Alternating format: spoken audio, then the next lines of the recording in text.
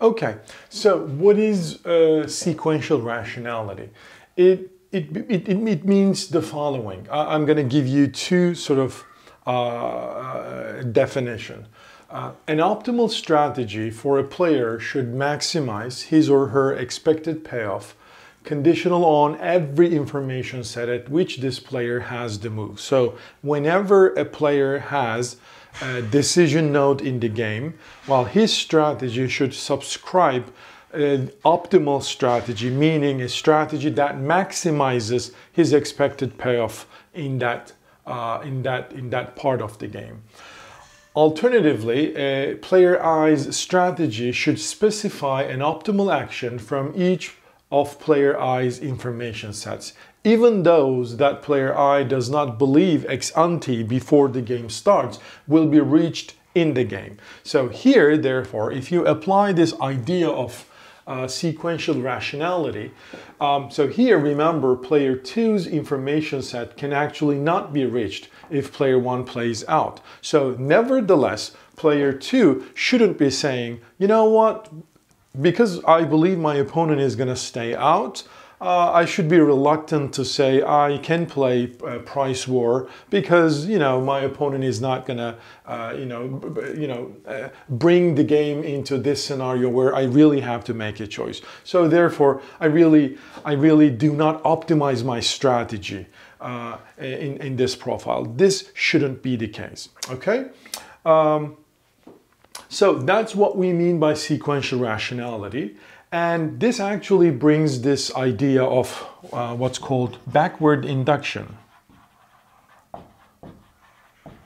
It basically says the following. Well, you know what? If we are expecting an optimal strategy to be profit maximizing at every decision node or at every information set a player has throughout the game, well then why don't we start from the last information set or the last player who moves in this game and maximize his payoff, and then move one step up, and then the second the second last player's optimal strategy, and then the third last, and so on. You see what I mean? So here that means, in a very simple example, because the second guy or the second player is the last mover, is potentially the last moving player, let's first find his optimal strategy.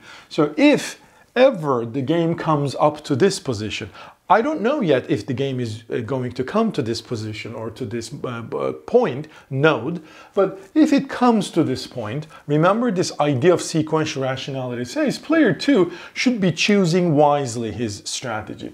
Well, is player 2 going to price war or accommodate? Well, the decision is very simple. Am I going to choose strategy P or accommodate? Well, he's going to go for accommodate clearly because payoff 20 is higher than -10, right?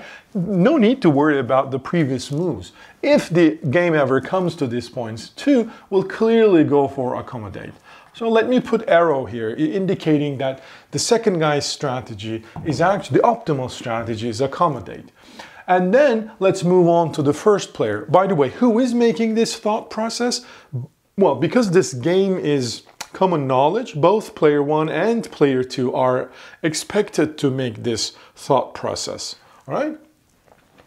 So the player 1 is going to say, hey, look, because player 2 will play accommodate if the game ever comes to this point, well, that means if I play in, I really shouldn't worry about this payoff -10 because my opponent is going to play accommodate, and so I'm going to get 20 if I choose in. All right, and if I choose out, I'm going to get 0. So should I choose 0 or 20 payoff? Well, obviously I would like to maximize my payoff, and hence I should go in. So that means the only sensible outcome in this game, which sort of obeys this idea of sequential rationality, is this Nash equilibrium, where player 1 chooses in, player 2 accommodates. This one is not sequentially rational, and hence it shouldn't really be an outcome. You see what I mean? So this is the additional concept we incorporate into our idea of equilibrium or solution of a game. So now let's work on a bit more complicated games.